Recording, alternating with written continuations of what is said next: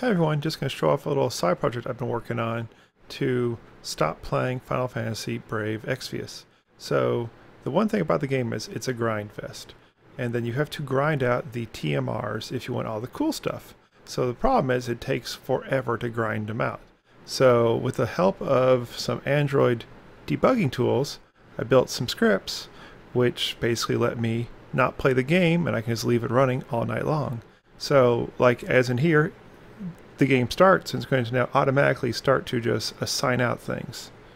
And then the last guy, he's just going to guard, and then the first three attackers attack. Yay, all set up. And if you notice up in the corner, there's an actual video of the phone which is doing this, since this is actually happening on a phone, not a emulator, which means it's a little bit slower if I was, going the emulation route, but it pretty much never crashes on me, which is a benefit. It's on my real device I use to dev with, so I don't really care all that much about it.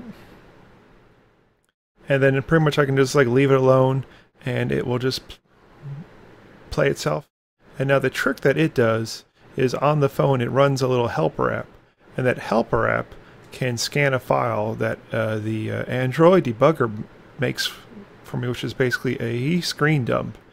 And then the app can then read the screen dump and then tell me what it sees on the screen.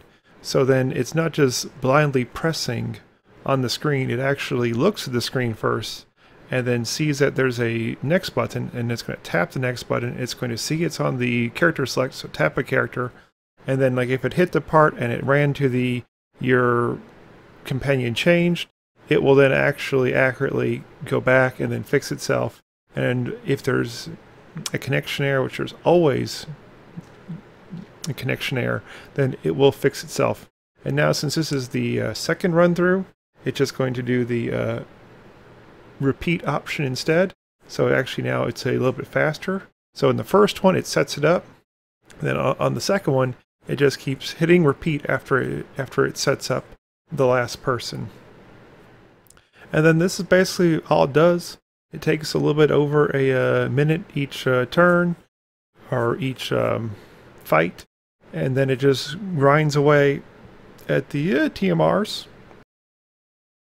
And one more thing, since I've only built this for myself, it pretty much only works on the Axon 7. So if you try to use it, you're probably not going to have a good time, because it's currently set up only for my one screen resolution. But because of the way it's been built, if you can figure out how to code my JSON files, which it has tools in there to help you build them out too, then it'll basically take my scripts and just run with your current device and do the same things over and over again. Thanks.